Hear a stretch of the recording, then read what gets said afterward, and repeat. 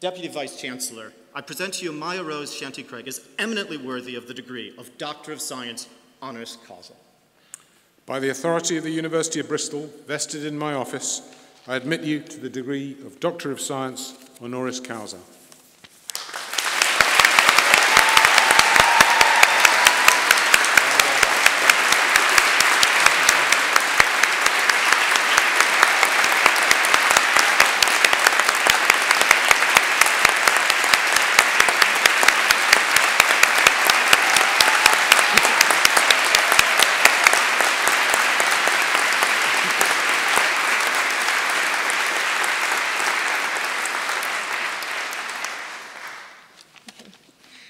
Thank you, Richard. That feels too kind.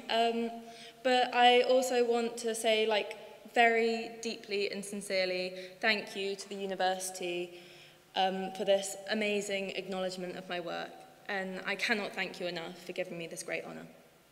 In fact, this originally felt so unbelievable that when I first got the email, I thought it was some strange type of scam or a prank from one of my friends.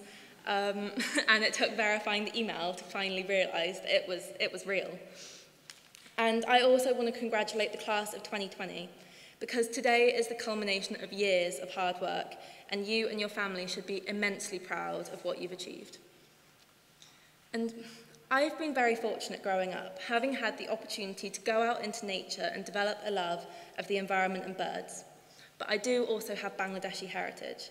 And one day I suddenly became very aware that there weren't other people like me out enjoying nature. And this was my sort of light bulb moment. And I was 12 years old and I decided I wanted to do something about it.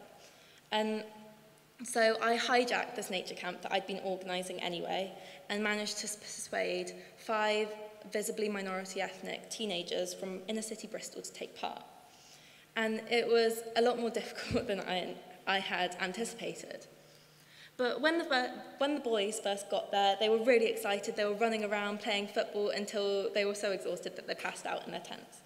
But they were less happy the next morning when we woke them up at 6 o'clock to go on a walk in the local nature reserve. And it is debatable whether or not they were awake at this point, but that didn't stop them from dragging themselves off to the campsite loos to meticulously gel their hair. And at first, I felt like this weekend was going to be a disaster. I had parachuted these VME kids into the middle of the countryside, an environment that was completely alien to them.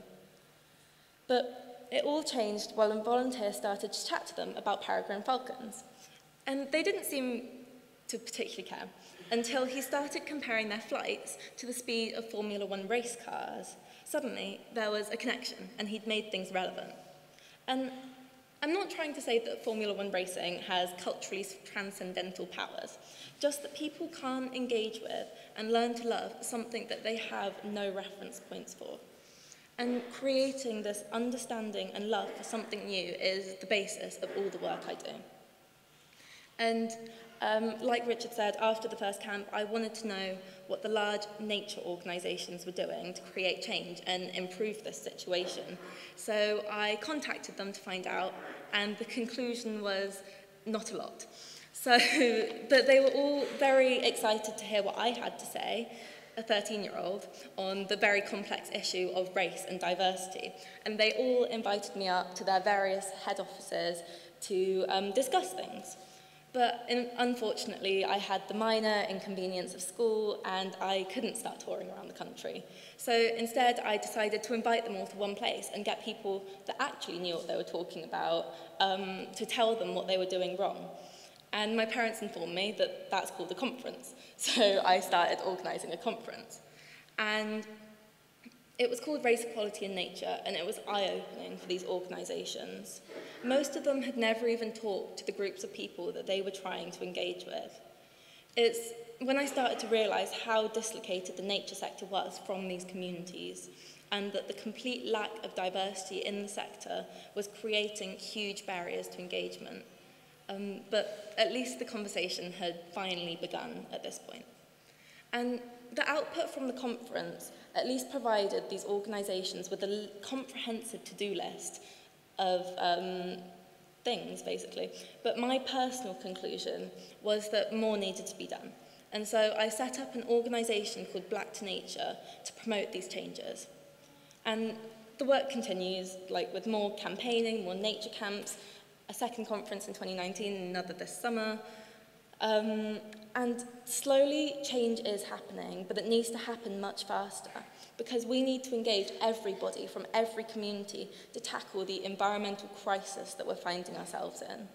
Now, more than ever, it's important to recognise that inequality of engagement creates inequality of opportunity, and an unequal world can never be a sustainable one. And when it comes to you guys, I genuinely believe that you are the change makers of tomorrow. I have no doubt that you're going to go on and do great things.